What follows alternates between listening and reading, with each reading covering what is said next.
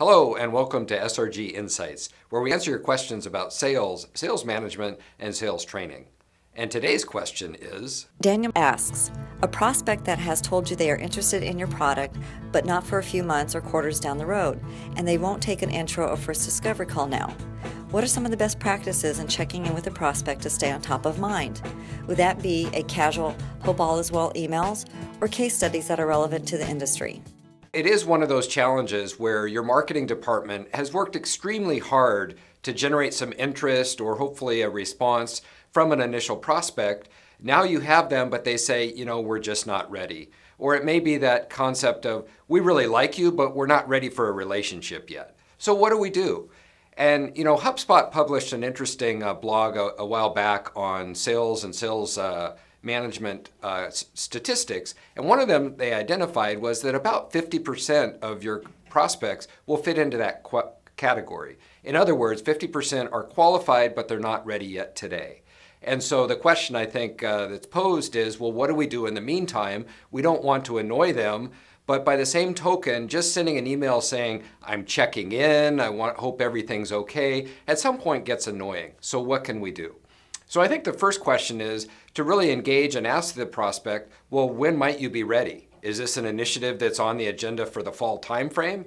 And if so, can we set a follow-up meeting today for October 1st or at the beginning of January? So in other words, we get something on the calendar and we really book that follow-up. It may change, they may have to reschedule, but at least we already have it there. We have something there that we can work towards, and we've also engaged them in a discussion so that we can really ferret out a little bit further whether it is qualified and if it is something that they anticipate doing in the future.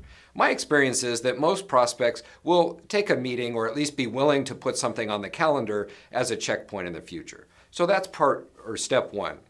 I think step two is then we really need to nurture them during that time frame, keep them warm and really engage them in a way that shows our expertise without, again, being annoying or just sending the email that says, I'm checking in to see if everything's okay. Another statistic to share on that matter is the benefit of a relevant email compared to a generic or a broadcast email suggests that it will be 18 times more successful. In other words, it'll generate 18 times more revenue if you're able to tailor and have a relevant email as opposed to just a generic email maybe coming from the marketing department. So I think we have to make it really specific and work hard to provide relevant content and relevant information that we can share with that potential prospect during that period until they are ready to buy. So what is relevant? I like to have emails or conversations, maybe it's a voicemail that says, I was thinking about you today, or it occurred to me after our last conversation, you might be interested in this blog post we just published, on this white paper that just came out, on this webinar that we have coming up. Here's a piece of third-party research that reminded me of our conversation that we had. I thought you might be interested in it. It shows that we're thinking about them, it shows that we're engaged, and in the meantime, it's providing some relevant information that they can actually use and take away. We have a client that talks about the idea of a gift of content. And I really like that concept that, it's a bit like maybe your parents told you, never show up at someone's house without bringing some type of a gift.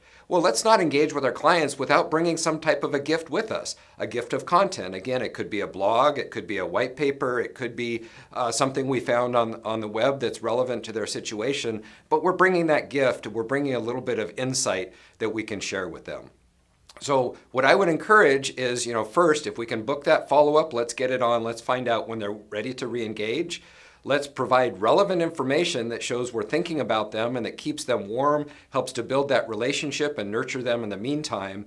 And then let's make sure that we actually engage them in a way that hopefully provokes them or encourages them to respond back. Give them a reason to respond.